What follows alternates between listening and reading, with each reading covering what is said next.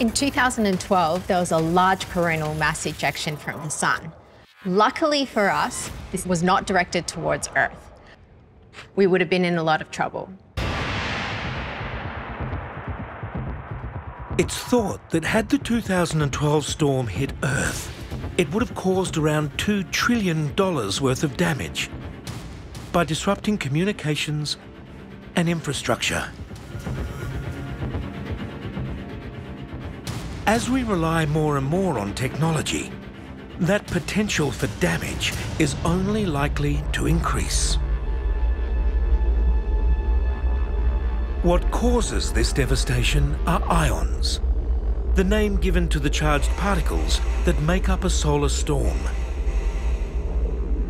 They deluge our atmosphere, creating powerful electrical currents. But they're invisible, a shower of particles too tiny to see. But the energy they release can be visualized using a microwave and a single grape. So let's slice a grape in half. Just place it on the dish there with the two halves just touching. Place them into the microwave. Set this for 10 seconds.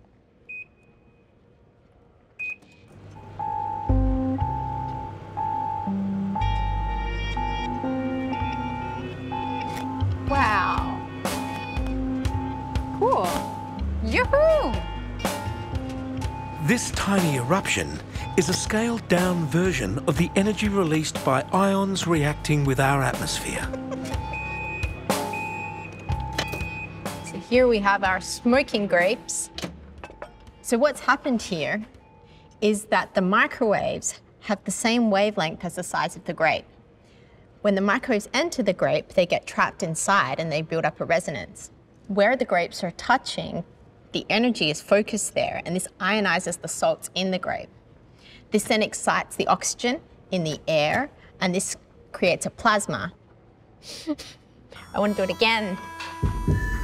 The huge mass of ions in a solar storm creates explosive spikes of energy, and that is where the threat to our technology lies. But we're not completely unprotected. The Earth has its own natural defenses. The magnetosphere. The magnetosphere of the Earth is the magnetic field that surrounds the Earth and acts like a magnetic shield.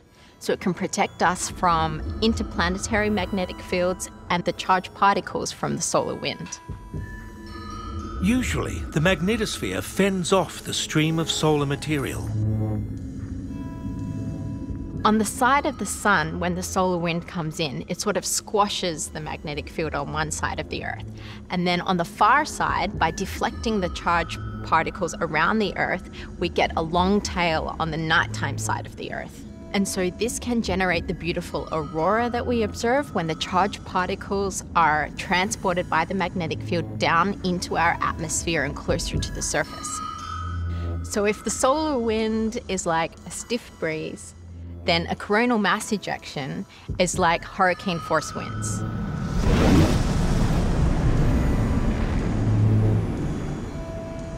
The force of a solar storm, with its own magnetic field, distorts Earth's magnetosphere